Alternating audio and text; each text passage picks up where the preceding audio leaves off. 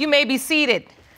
Hello, Your Honor. Hello, Ron. This is a case of Thompson v. Robinson and Fresneda. Thank you, sir. Good day, everyone. Good day. Mr. Thompson, you've dragged the defendant, Mr. Fresneda, to court to prove that you, not he, fathered Miss Jasmine Robinson.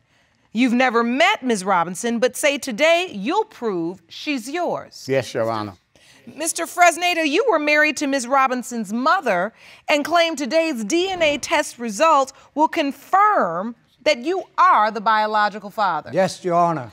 Before we start the case, Ron, can you please escort Ms. Robinson into the courtroom? Yes, Your Honor. Please, thank you.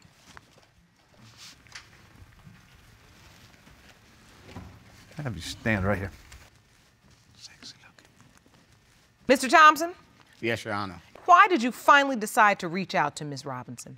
Me and her mother had relations while Miss Fresneda was away. When Miss Fresneda came back into the picture, I stopped seeing Sonia, and she was pregnant. When the child was born, the family members came to me stating, you know, that she looks like me and things of that nature. And Sonia said no, you know, she knows who she got pregnant by. So, Ms. Robinson, have you ever, in your 29 years of life, heard that some other man could be your father besides Mr. Fresneda? Never, Your Honor. I would have never suspected that my dad, that I know as my dad, to not be my dad because he never treated me no different. So I would have never suspected. Now, he says he heard things from your family members. You've never heard those murmurings, whispers through the grapevine? Nobody never told me anything. They just left me in the dark. Nobody said nothing to me about it. Mr. Thompson? Yes, Your Honor. Explain to me, what made you so certain as to why you would just reach out now after all of these years? She's 29 years old now. Well, it's sorry to say, but, you know, I got a phone call saying that she had passed away. And I was like, are you speaking of Jasmine's mother, Ms. Robinson's mother? Yes, and it was her wishes to say that it was Mr. Fresneda's baby. They raised her, but I'm here today to prove that I am the father. In my heart, she's my daughter. So, Ms. Robinson, how did you find out Mr. Thompson was even looking for you? Okay, in June 2010, he had messaged me on Facebook, the first message, and was like, hey, tell your mom that I said hi. But I just brushed it off. I'm like, my mom has her own Facebook page. It's just somebody that she knows. So I just left it alone. I didn't say anything about it.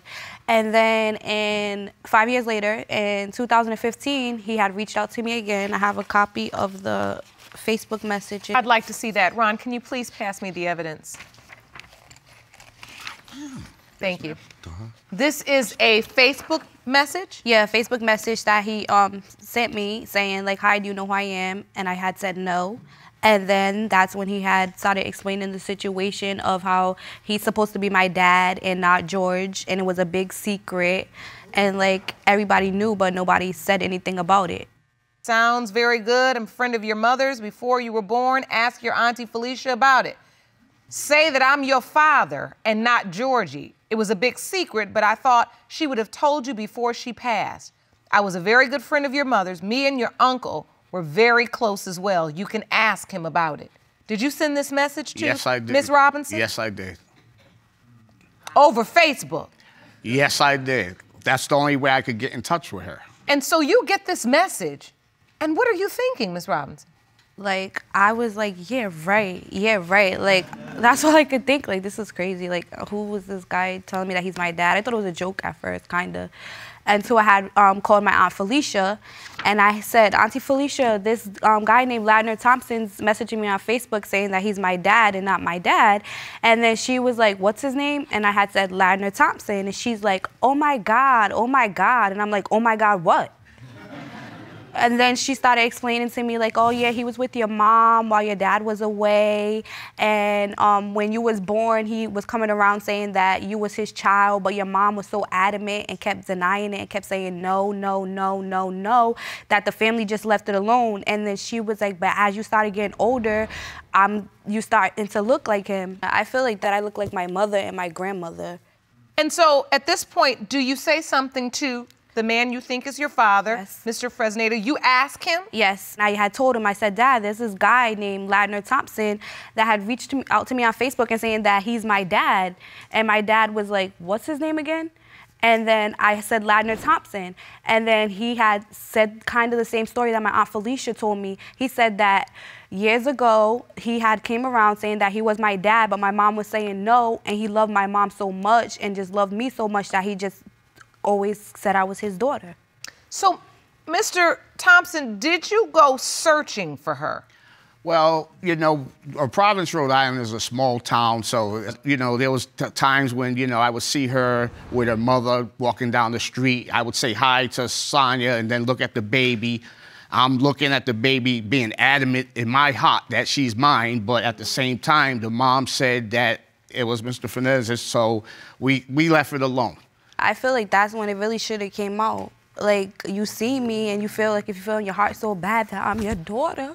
Yes, and I'm so sorry for that. But, you know, their relationship was happy, and at the time when she was conceived, I wasn't sure myself, you know? So it took me a minute to get to where I'm at today. And the reason why I'm here today is because I can't live with it no more.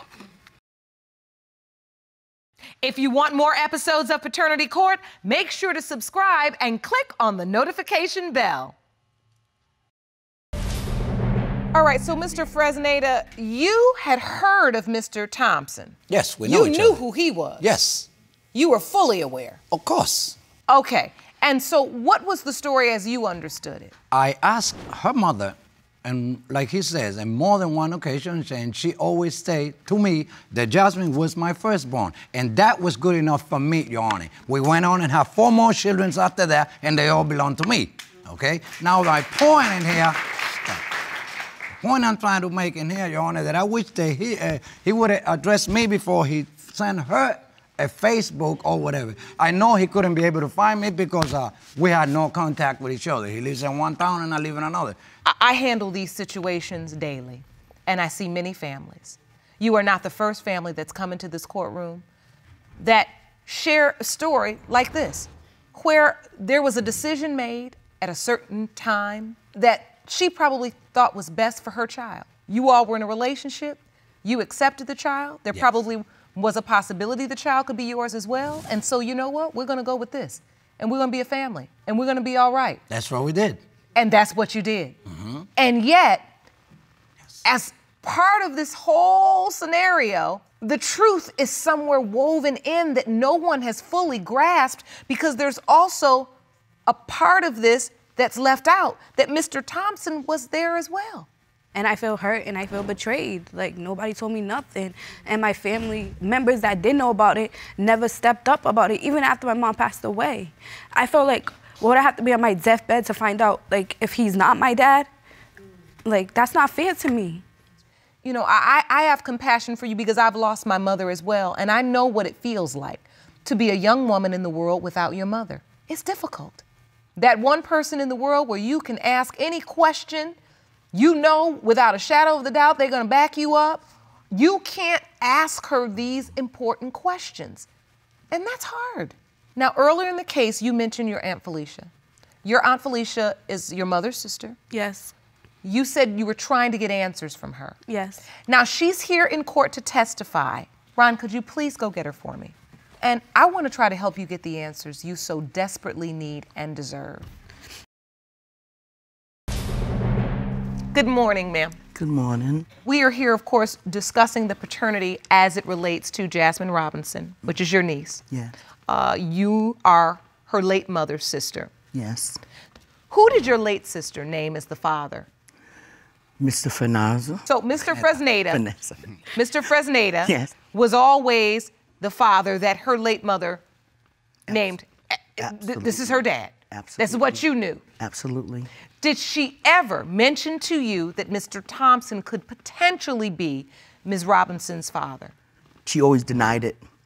If we brought it to her attention, she always said that Ladden was not Jasmine's father. So why were you bringing it to her attention? Because as Jasmine was growing up, I, as the aunt, started seeing a little difference in the children. You did. I did. But because Sonia always was very, very at point, she would get angry if you brought it up. And if you And so you remember when she dated Mr. Thompson? Oh, yes. So you remember that? Yes. And so therefore, when the children were born, because you said she had subsequent children, Mr. Fresneda already testified that they had more children after. Exactly. What you're saying, as all the children began to age, you felt like Ms. Robinson looked different from the other children. Yes, Your Honor.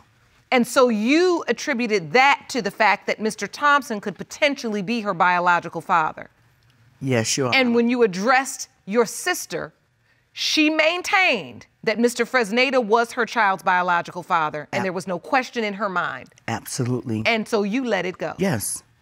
And so let me ask you this. When your niece reached out to you and said Mr. Thompson had contacted her, what did you think? When she called me and she asked me, Auntie, who's this man got in contact with me on Facebook? His name is Ladner. I said, who? I was kind of tongue-tied because everything that my sister always said just came right to my head. So I just said that I kind of thought that, you know, your mother always told me that your father was your father. But then as I look at all the rest of my nieces and I look at Ladner, I see Ladner. You do. When you look at your niece. I see Ladner. I look at I even been on Facebook and I looked at his other children and I can see a resemblance with the other children. She has 5 kids. I have 12 grandbabies. Who's to say her kids don't hook up with my grandbabies? And so you have a real concern because your family, the family you've made, you want her to be able to understand whether or not her children are related to yours. And if she is my child, I want to build a relationship with her, you know, and her kids. And all this my is kids, the first time you've ever met in person, truly yes, met. First time I ever laid eyes on her. How do you feel as you look at her? I feel hurt. I also feel happy. You know, I respect Georgie. You know, we know each other. We're not strangers. You know, but I think it just had to come out. You know, and that's why we're here today. Yes, Ms. Robinson, what would you like? I honestly feel like if my mom didn't pass away, that this wouldn't have came out. I honestly feel like if my mom was here today, I wouldn't even know of him. When I first talked to her, what I was trying to do is get to talk to her mom first before I relayed some news like that and laid it on her lap, because that's a lot to take in. You say you have other children. Have you told them about Ms. Robinson? Yes, they're friends on Facebook. She went to school with one of them and she worked with one. And yeah, that's what's crazy is I know them. I know them from being around them. And one of the sisters, I worked with her. We worked together. And so you were working with this young woman without knowing that she potentially could be your sister. Yes. We worked together at the hospital for a long time. And I wouldn't even. Did they know at the time? They didn't. When they worked together, did your child know that she potentially could be? No, they didn't know nothing at the time. Once I reached out to her, I called all my children and told them that there's a possibility that they have a sister. They all accepted her as their sister. And Ms. Robinson, I can see from your face you still have doubts. Yeah, I don't know. I want to know. You walked in today convinced that Mr. Fresneda was your biological father because that's what you were told. And that's what you grew up understanding. As you listen to the testimony today of Mr. Thompson, of your own aunt, your mother's sister, does this in any way change your perspective? Yeah, because now I don't know. I'm confused. I can contest that we're all confused. You know, we don't know. And that's why we're here today, to find out the truth. To me, she's my child, and she's always gonna be my child. Ron, the envelope, please. There you go, Your Honor. These results were prepared by DNA Diagnostics, and they read as follows. Do you want to watch Paternity Court on TV? Go to paternitycourt.tv to find your local listings.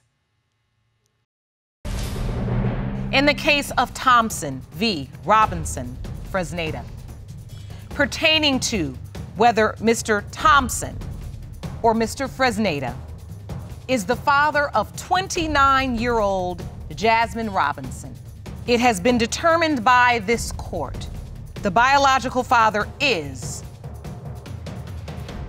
Mr. Thompson. You are her father. Thank you very much, Your Honor. Thank you. I'm sorry. You're all right. I'm sorry. I'm sorry. I'm sorry. I'm sorry. Yeah, don't need to cry. It's good. You got this. You got this. Don't worry about it. That's my heart. That's my number one. I understand and I respect your decision and your petition and all that paper that you got in front of you. But to me, it doesn't mean nothing. And when I heard about it, I had told my dad, I said, even if you looked at me every day of your life and knew in the back of your head that I wasn't your daughter, I just wanted to say thank you for loving me. Okay.